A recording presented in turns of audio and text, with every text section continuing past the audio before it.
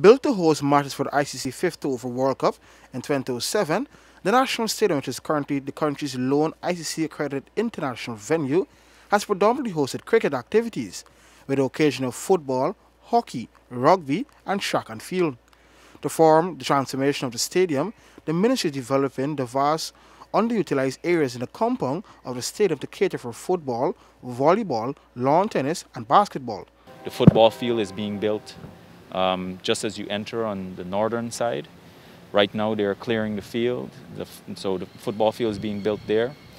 We're going to be building the volleyball field right just adjacent to the tarmac.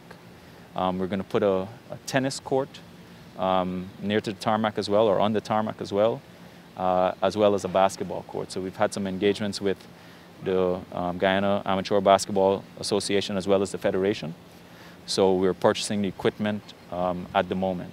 So that is what we're doing to convert it into a multi-purpose sports facility.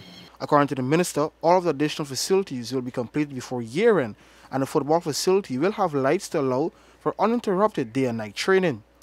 Additionally, plans were revealed for the construction of a cricket academy to the northern side of the stadium. For next year, which is something that is very important to me and is something that must be done, is building the cricket academy, the specialized kind of cricket academy, where which will be just north of here as well.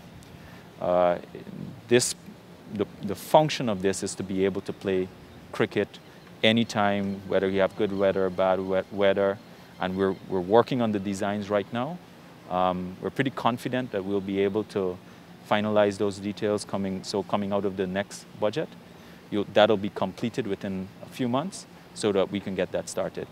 The minister indicated he had discussions with representatives from the International Cricket Council, Cricket West Indies, and the Guyana Cricket Board concerning the academy, which he assured will be constructed. For the newsroom, Akeem Greene.